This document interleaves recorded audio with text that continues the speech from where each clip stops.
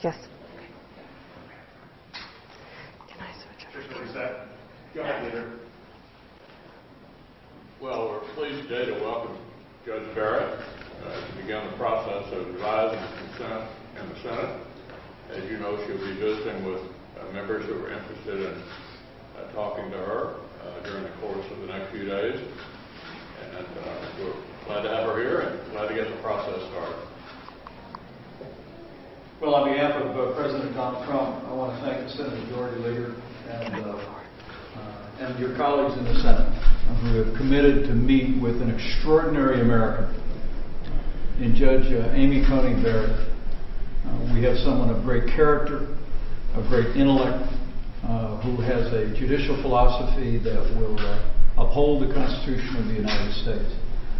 President Trump discharged his duty under Article 2 to nominate Judge Barrett to the vacancy on the Supreme Court of the United States. And now we look forward, our entire team, Leader, working with you, Republicans in the Senate, and we hope Democrats in the Senate as well, as you discharge your duty to advise and consent.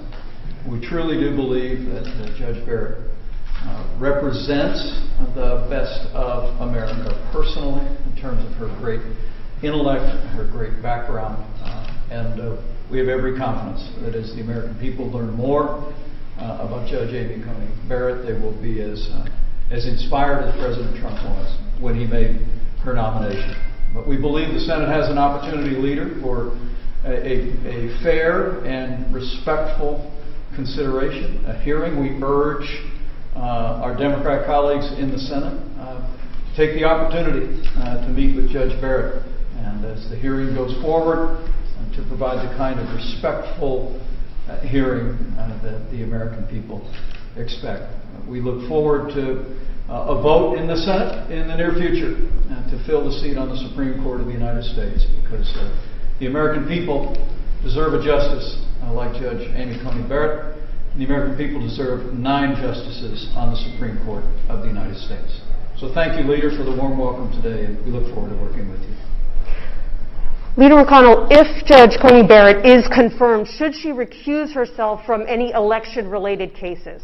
All right, folks, let's go. Thank you. Let's go. Do you intend to try to confirm her before the election? Thank you. Same door we came in. Same door we came in. Same door we came in.